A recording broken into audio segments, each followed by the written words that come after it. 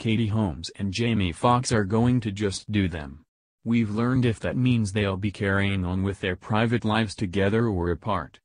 False alarm. The rumors of a breakup and Jamie Foxx being single were very overblown, a source close to the Django Unchained star exclusively tells Hollywood Life.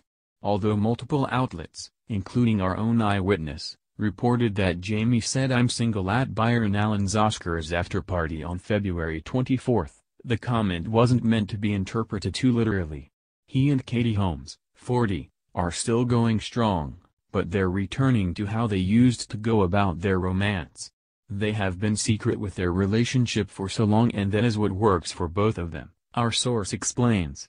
To both of them, their relationship is no one's business but their own.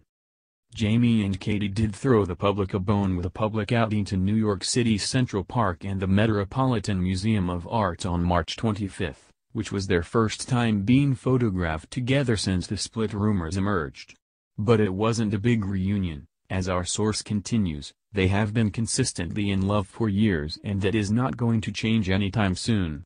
They are in a great place, in love and very happy together.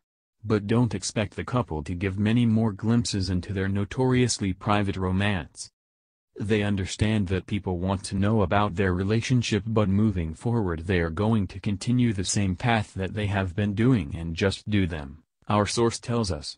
It's what has made things work. They are in a great place and are very much in love. Jamie and Katie's romance doesn't need affirmation from others, as it was reportedly going on for 2 years by the time a report made it public in March of 2015.